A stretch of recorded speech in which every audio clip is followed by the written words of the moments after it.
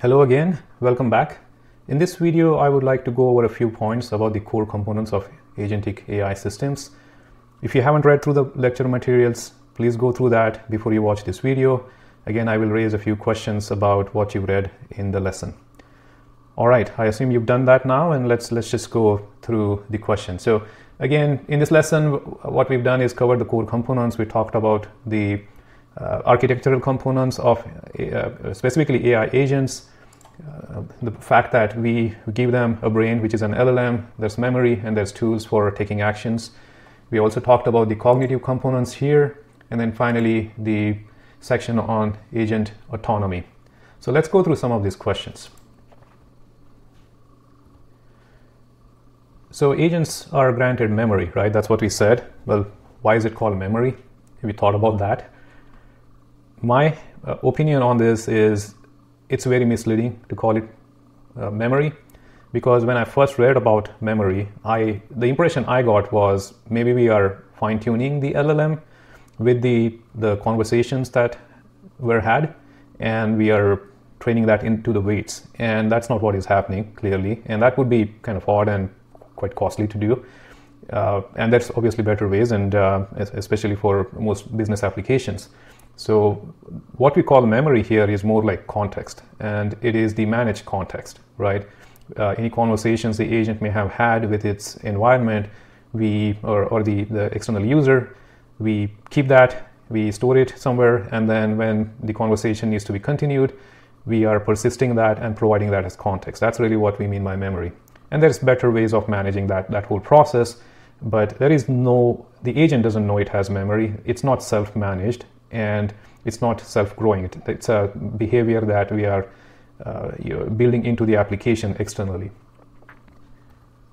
What does it mean for an AI agent to reason? So when we went into the cognitive elements, we talked about planning, coordination, reasoning, sensing, all those nice verbs that we can attach to behaviors.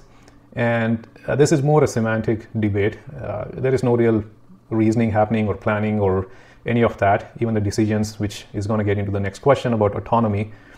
These are just semantic labels we attach to these behaviors. And at the heart of it, if you know how LLMs work, there's just next word prediction, right? It's stochastic parrots, and there's no causality, there's no reasoning inherently happening in this system. So again, I don't worry too much about this, because to me, I've always thought, like, you know, as they say, right, if it quacks like a duck, it walks like a duck. Even if we know it's not a duck, who cares?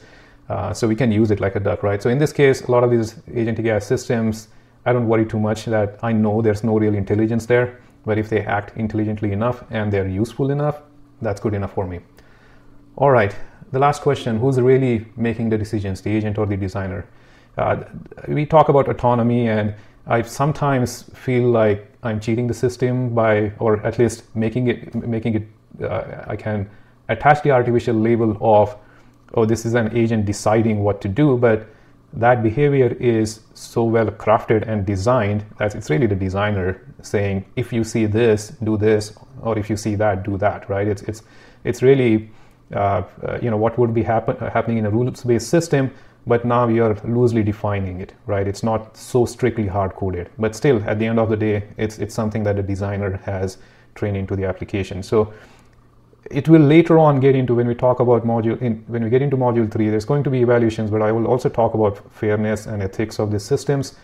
And just know that, you know, a lot of the time you will see someone saying the agentic system or an AI system was unfair, was biased, and the only gripe I have about that is, no, it's not the system that's biased, it's the designer, people who build those systems that have, either through implicit decisions they made during the design or through the training data they used to build that application, it's really being driven by that. So just know, again, the autonomy and all these actions we see, they're really designed by the designer of the application, which is going to be you in the future.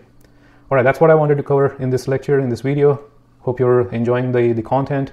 See you in the next video.